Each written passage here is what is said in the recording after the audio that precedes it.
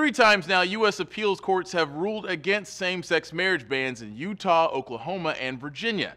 Now there's a chance that a 4th will either uphold or rule against bans in Michigan and Kentucky. A panel of 3 judges with the 6th U.S. Circuit Court of Appeals in Cincinnati started hearing arguments from 6 different same-sex marriage cases Wednesday. 3 of the cases involve out-of-state same-sex marriage recognition in Ohio, Tennessee, and Kentucky.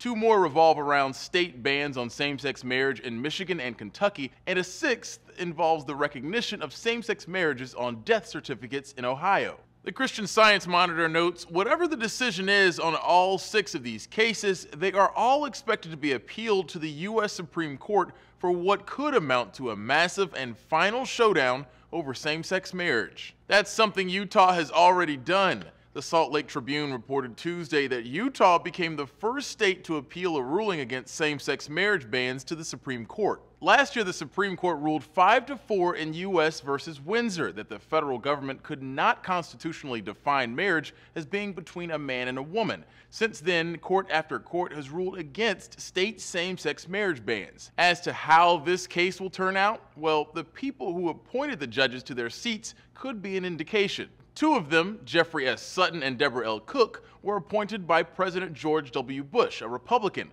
The 3rd, Martha Craig Daughtry, was appointed under Democratic President Bill Clinton. The Washington Post explains that while Cook and Daughtry will most likely vote along the same lines of their respective presidential appointers, Sutton is the wild card. Sutton will be the most closely watched. In one very significant case, Sutton was a surprise and disappointment to conservatives. He held that Congress had the power to pass the Affordable Care Act. This most recent news follows rulings from the 4th Circuit Court in late July and the 10th Circuit Court in late June that both ruled in favor of same-sex marriage as a constitutional right. So what happens if the Ohio court upholds the same-sex marriage bans and we get a circuit split between different courts? Well, in a phone interview with Bloomberg, a Scottsdale, Arizona lawyer said, in general, the circuit split is the golden ticket to the Supreme Court.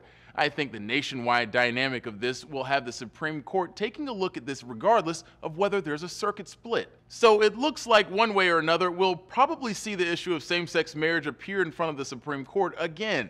So far, 20 states allow same-sex marriage, including the District of Columbia. For Newsy, I'm Christian Bryant.